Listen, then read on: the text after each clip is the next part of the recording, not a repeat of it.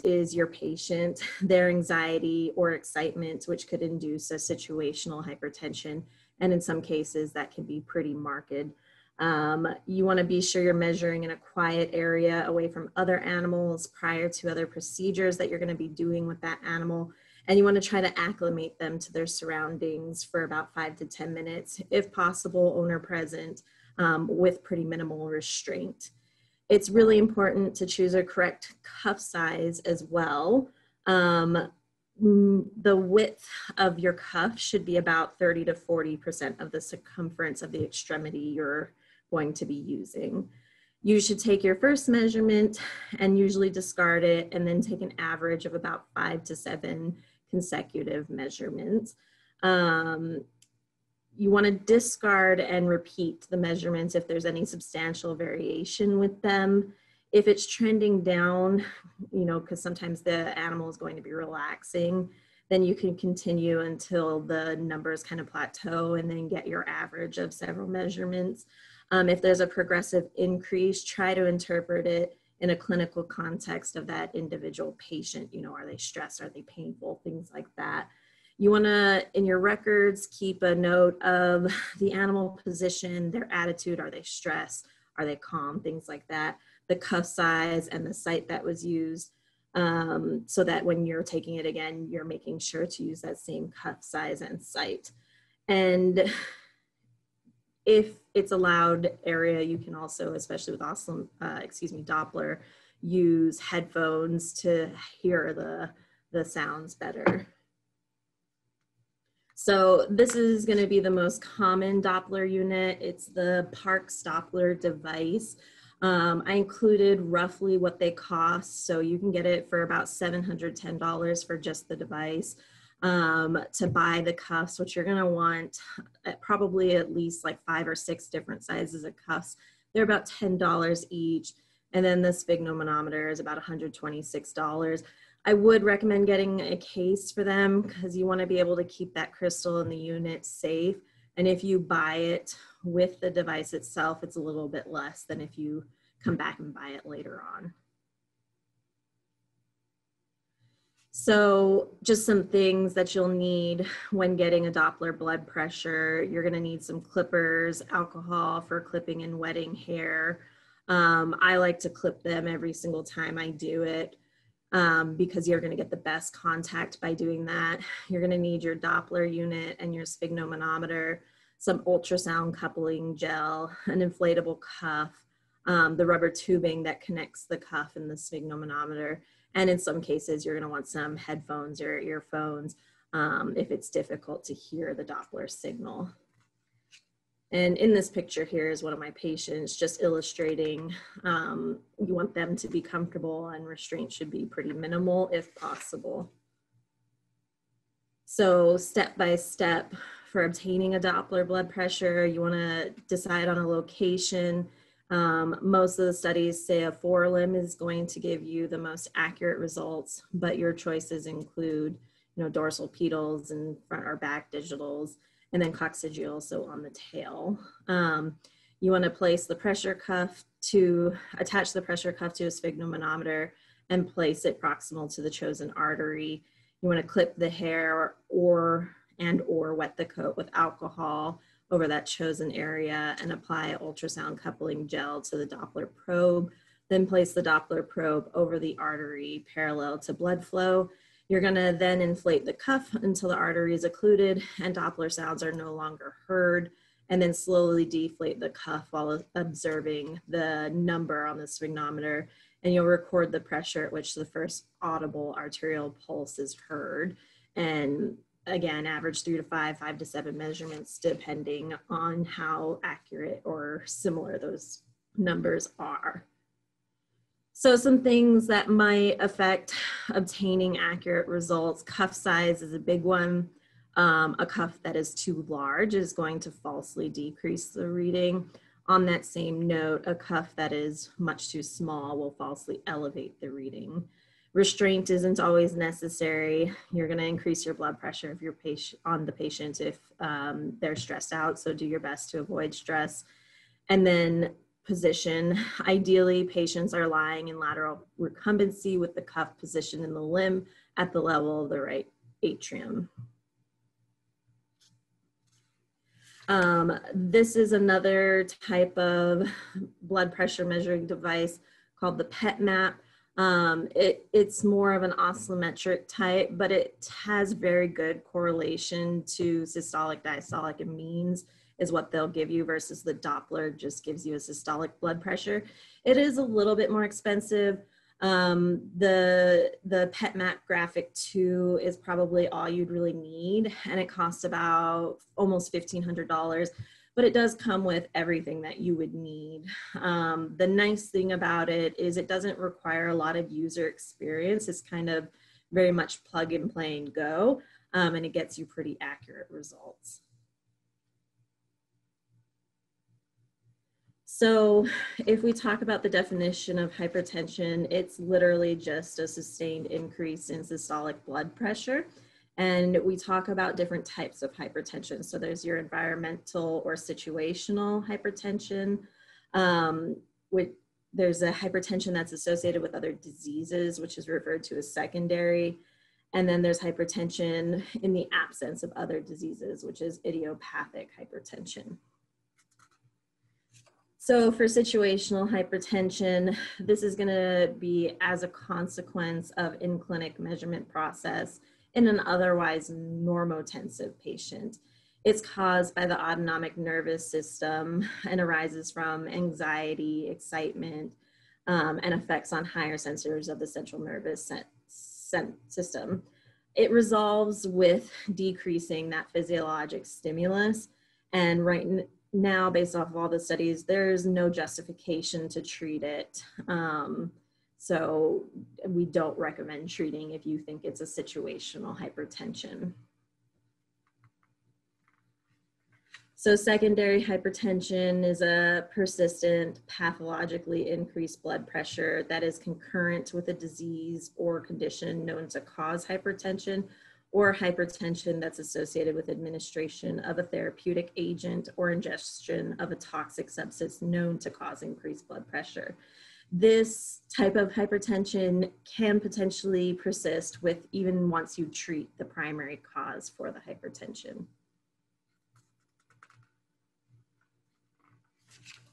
So I'm just going to scroll through here because this was originally made to be an interactive lecture. So some diseases in dogs that can cause secondary hypertension, chronic kidney disease, and acute kidney injury are going to be some of the biggest ones. Cushing's disease, whether they're on steroids and it's a secondary Cushing or iatrogenic, or they have naturally occurring Cushing's, can cause it. Diabetes, obesity, primary hyperaldosteronism, not as common in dogs, but has been reported. Pheochromocytoma is definitely something that can be seen in dogs. Hypothyroidism, it can cause hypertension, but it's not a very common cause of it. And then brachycephalic syndrome as well. And so in cats, our biggest one is going to be chronic kidney disease again. Diabetes is also on there. Hyperthyroidism is another one.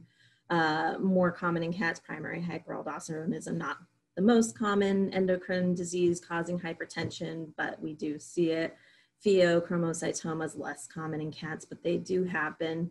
And then your very rare cushingoid cats can also have hypertension.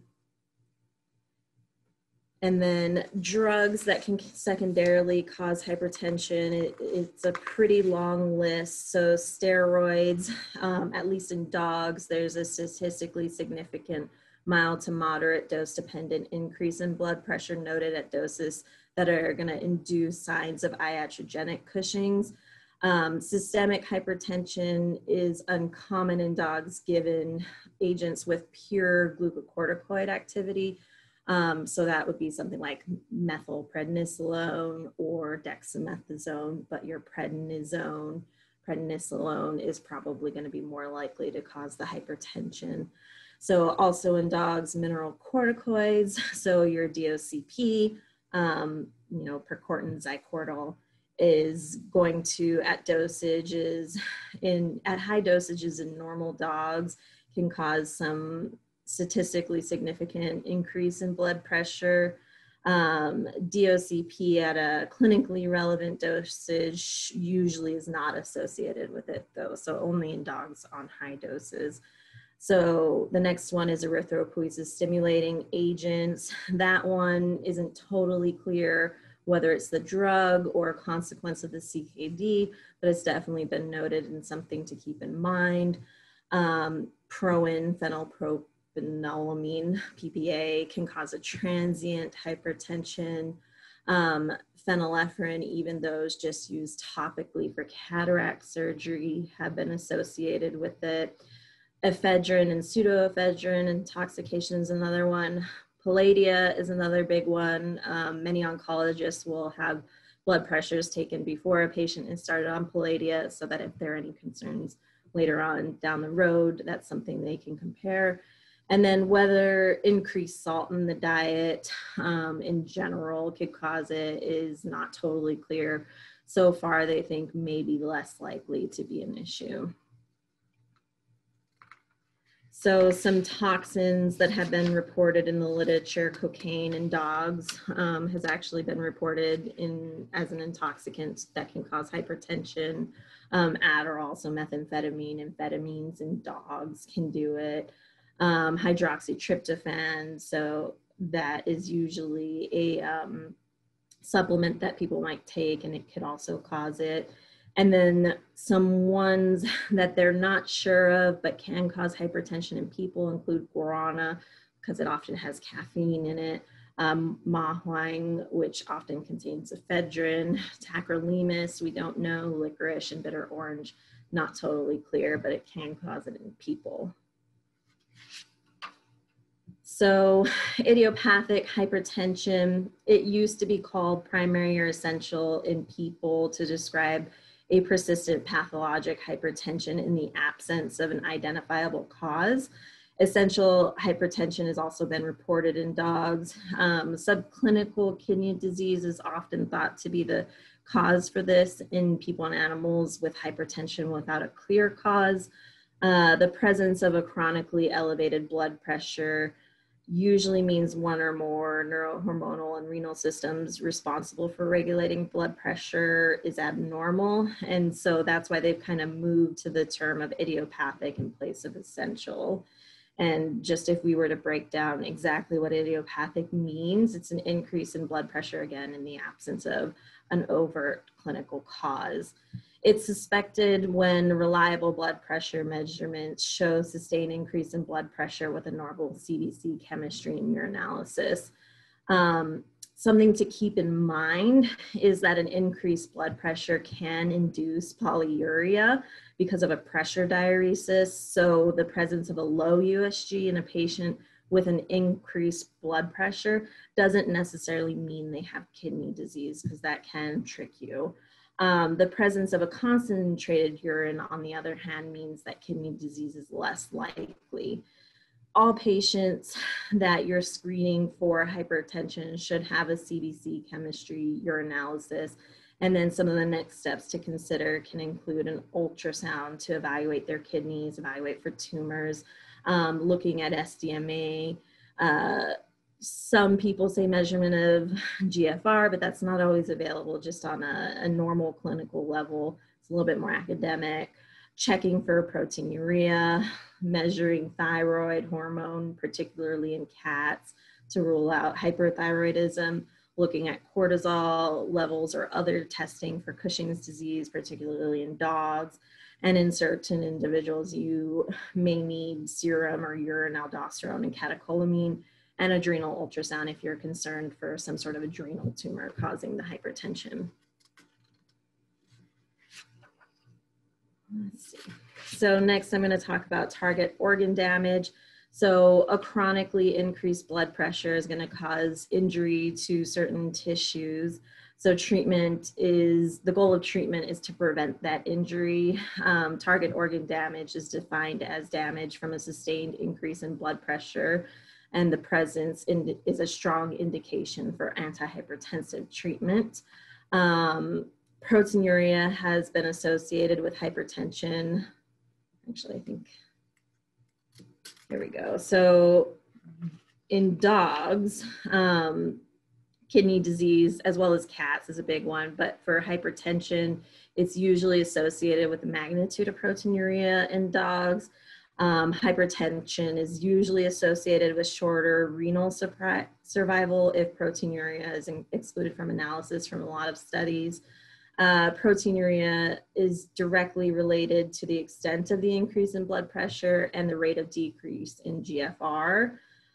Dogs with leishmania often have proteinuria and systemic hypertension, which might be from an immune-mediated glomerular nephritis.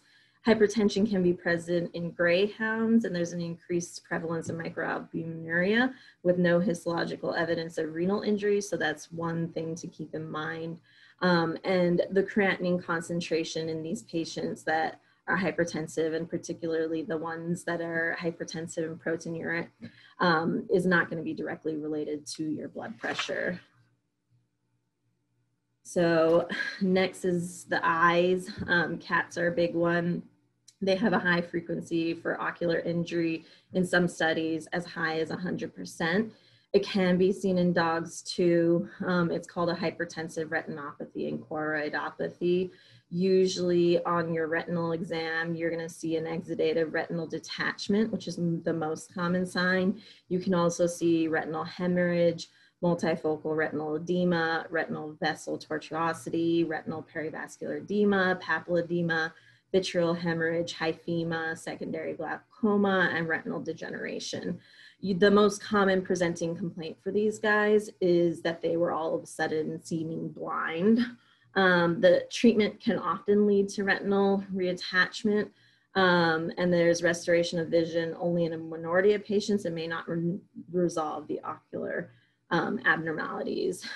And retinal detachment has been reported in cases with a systolic blood pressure as low as 168. So next is the brain. Hypertensive encephalopathy is what it's called. There have been reported to be neurologic signs in 29% and 46% of hypertensive cats. It's a common issue seen post-renal transplant in people. In early phases, it's usually responsive to antihypertensive treatment, and you can see improvement in them. It's more likely in cats with a sudden increase in blood pressure with a systolic greater than 180. Clinical signs are those that you would see for intracranial disease, which can sometimes be very nonspecific. So we can see lethargy, seizures, acute onset of altered mentation, altered behavior, disorientation, balance disturbances, and focal neurologic deficits from stroke-associated ischemia. CNS abnormalities usually indicate hemorrhage and infarction. On MRI, you're going to see a vasogenic edema in usually the occipital and parietal lobes of the brain. In old cats with hypertension, they have a high risk factor for ischemic myelopathy of the cranial cervical spinal cord. And these cats are usually tetraplegic or tetraplegic with intact nociception. So the last organ is going to be the heart. Increased cardiac output is rarely the cause of hypertension in dogs and cats. On exam in these guys, you might hear a heart murmur and or a gallop. So cats are very common for this. They usually on echo are going to have a cardiomegaly associated with a left ventricular concentric hypertrophy, which can be hard in some cases to differentiate from hypertrophic cardiomyopathy. But usually what you do is if they're hypertensive and you see that, you treat for the hypertension and monitor and see if their cardiac signs improve. Cats with undiagnosed hypertension are very common that you'll hear a cat with a heart murmur, maybe you don't know they have hypertension, you put them on fluids and they go into heart failure. They can be very sensitive to that with a little bit of fluids. Hypertension has also been associated with epistaxis, but is rarely the primary cause. And aortic aneurysm and aortic dissection, which are seen in people, are pretty rare complications in dogs and cats with hypertension. So when should you be looking for hypertension? Whenever they have clinical abnormalities consistent with hypertensive target organ damage, such as ocular changes, hyphema, intracranial neurologic signs, renal values are elevated, or they have cardiovascular abnormalities. Measuring blood pressure in a patient with the presence of diseases and conditions casually associated with secondary hypertension, treatment of the drugs with known effect on blood pressure, or known or suspected exposure to intoxicants might be other cases that you would be looking for it. Let's see. In cats, the most common sign you might actually see when they are hypertensive is just they're not acting like themselves. So, you know, the ADR cat that you do blood work on is otherwise normal, but maybe pupils look like this cat in this picture. It's inactive, it's lethargic. Sometimes they have a photophobia and aren't eating great. So these values are based off of the ACVIM consensus statement. So normotensive being less than 140, pre-hypertensive with, you know, being categorized as a low target organ damage risk being 140 to 159, and hypertensive being greater than 160, but severely hypertensive being greater than 180.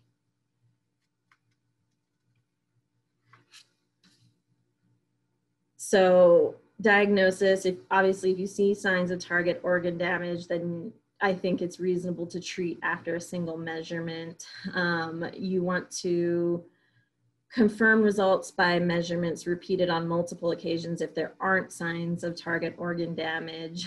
And then if you put them into the pre-hypertension or hypertension categories with moderate risk of target organ damage, recheck it in 4 to 8 weeks. So if they're pre-hypertensive, when you get the first blood pressure, recheck it in 4 to 8 weeks. If it's severe, recheck it in 1 to 2 weeks.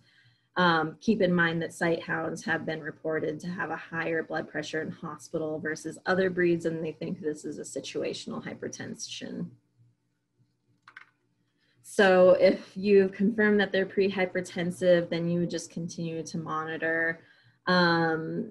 If it's a renal patient and they're not hypertensive, then you should be monitoring their blood pressure every 6 months.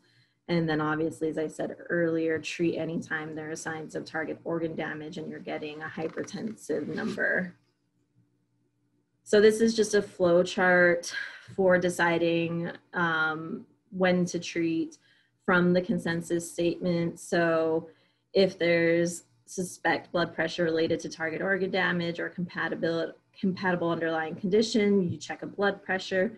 If it's less than 160, recheck that blood pressure in 3 to 6 months. If it's greater than 160 and there's no signs of target organ damage, then depending on where it falls, whether that 160 to 179 or greater than 180, you're either going to recheck it in 8 weeks or within 2 weeks.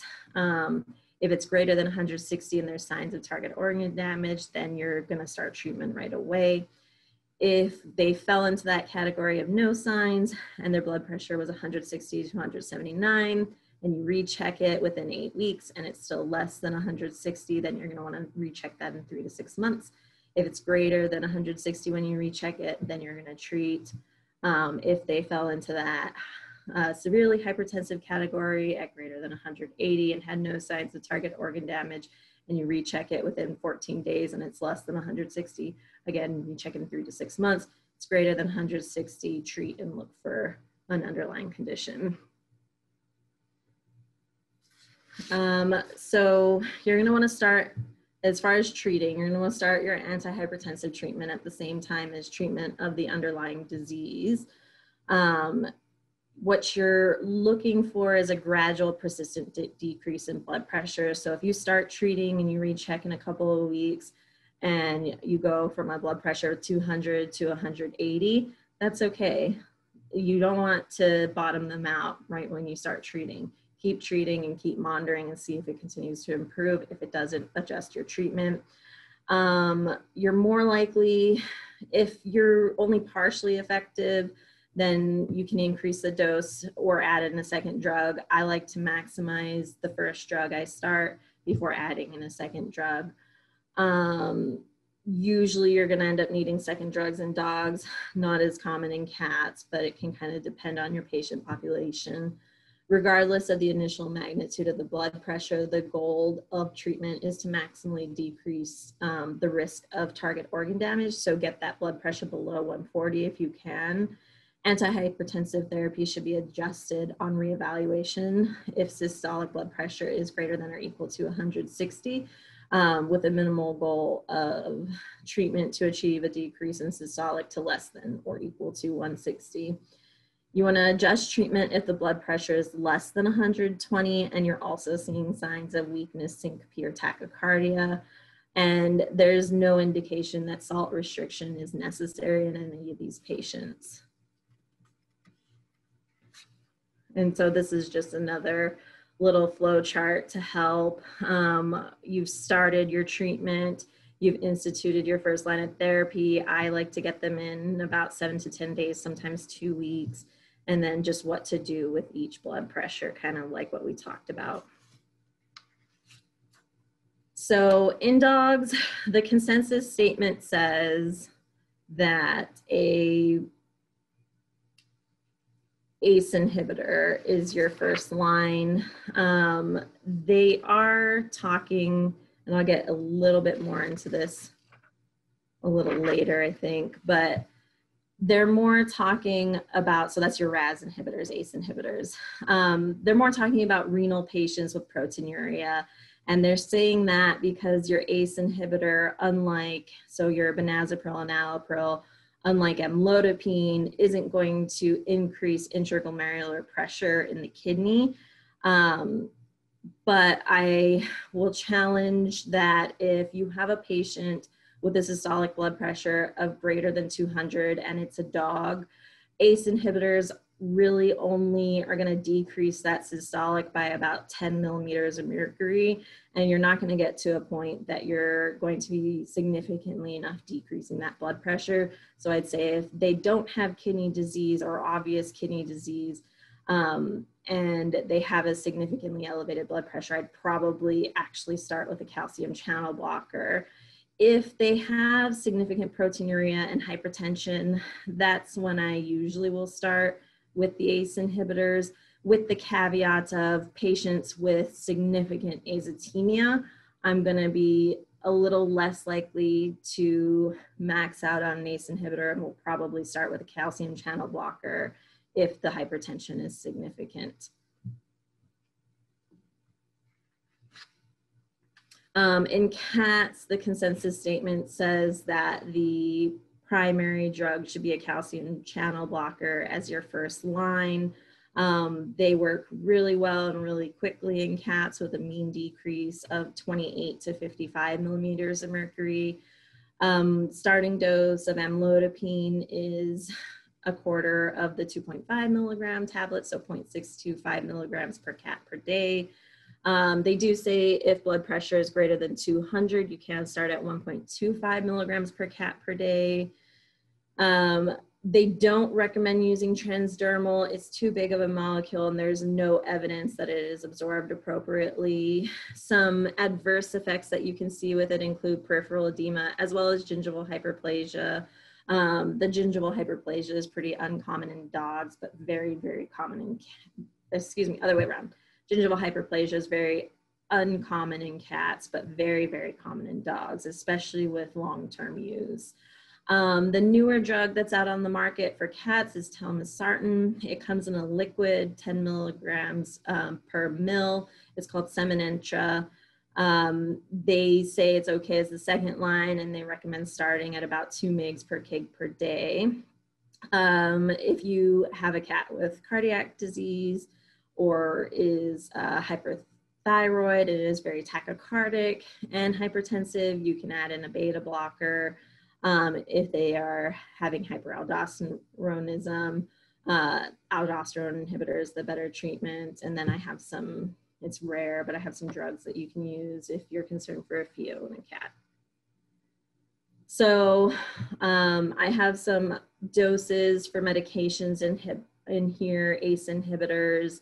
Again, I really don't use them specifically for blood pressure. I'm going to add them into my patients that are hypertensive and proteinuric, particularly in dogs. Benazepril, I tend to prefer. I start it at once a day and work my way up. Enalapril, you can also use. You have to start it at every 12 hours just because of the way the medication is absorbed. The newer medication, your angiotensin receptor blocker, that's usually for me going to be one of my secondary blood pressure medications that I use, and telmisartan. It comes in, I believe, 10 and 20 milligram tablets and the human side, and it's going to be 1 to 2 mg per kg every 24 hours. You do have to be careful in your azotemic patients though, because it is still working similarly to an ACE inhibitor and potentially decreasing renal blood flow. So you can get worsening of azotemia. And so if it's already a severely azotemic patient and they're otherwise struggling with eating and things like that, I'm very cautious with using those medications in them.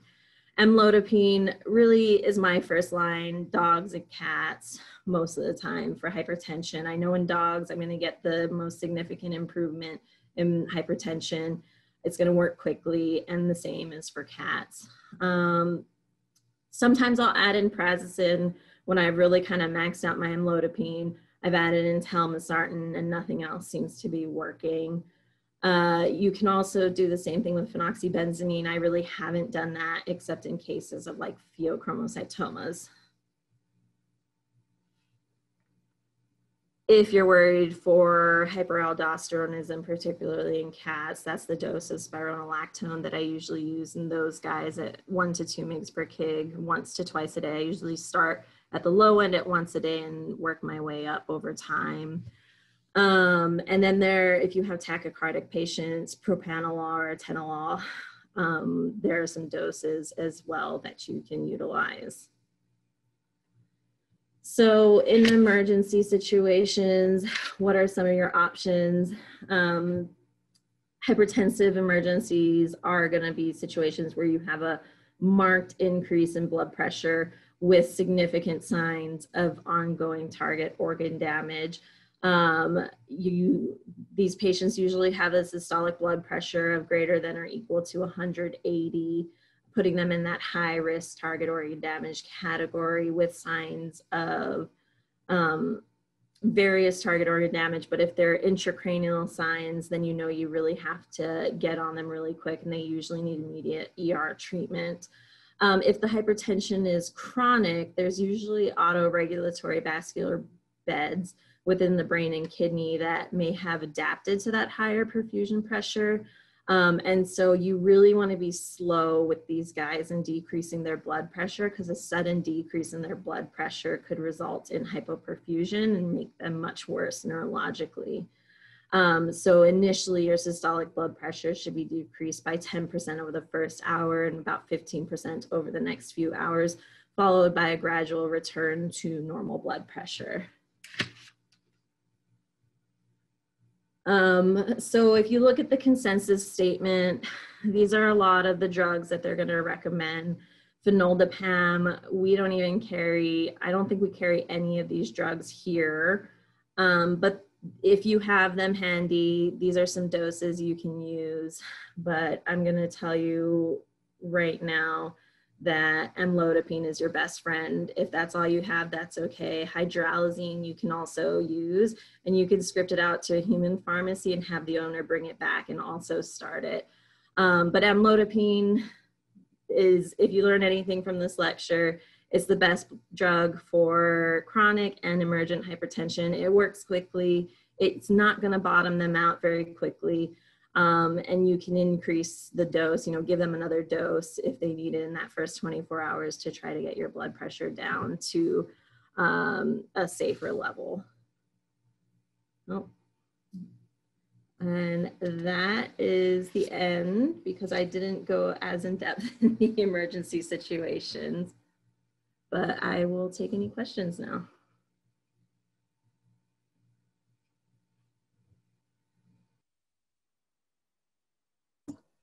One asks if you could provide copies of the drug doses and flow charts. In flow charts? I think the graphs that you have. And the flow charts? Yeah. I can definitely do that. And all this information is also in the ACVIM consensus statement on hypertension.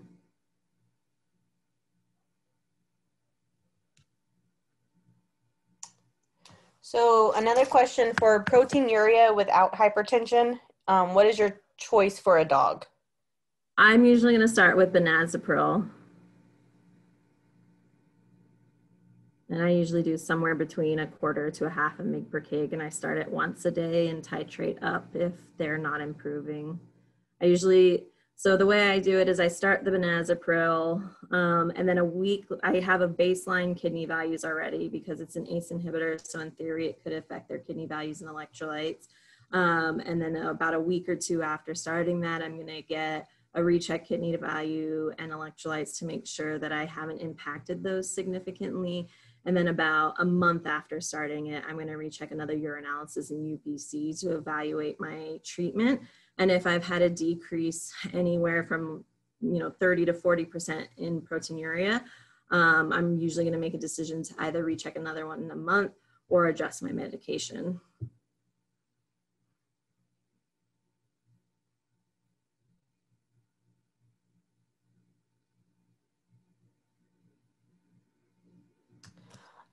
Another question, any tips for avoiding situational hypertension or determining if a pet's issue is situational or real? Yeah. Avoiding it is tough. And for each patient, it can be different. Like some, you got to get that blood pressure right when they walk into your building before you do absolutely anything else. Other patients, you're going to want to do it after they've sat in there for maybe 15 to 20 minutes. I know with COVID, a lot of us are not letting owners in the building, but if possible, having that owner help to restrain the patient and talk to them. The biggest thing you're going to notice when it's a situational issue is they're going to be tachycardic and just noticeably look stressed. But if their heart rate is really high and their blood pressure is high, they're more likely than not a stressed patient. And obviously, if anyone has specific cases that they wanted to ask about, you're welcome to email us to at our medicine@indievet.com. Email is probably easiest.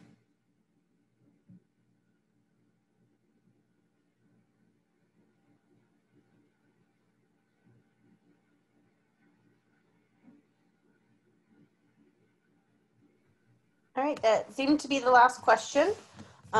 Like I said, thanks for everybody for attending. You will get your CE certificates either later this week or next week. But if you guys have any questions, please email medicine@indievet and they can answer those for you.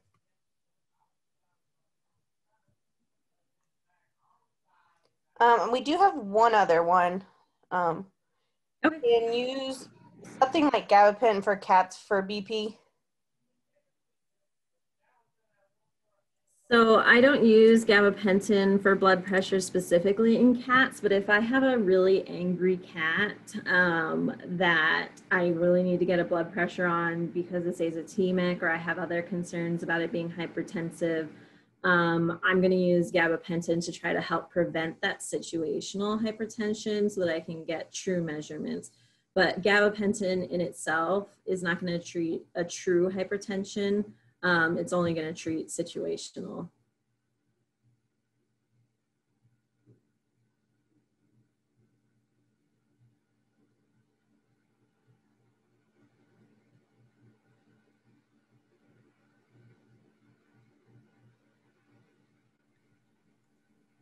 All right, thanks, Dr. Bryce.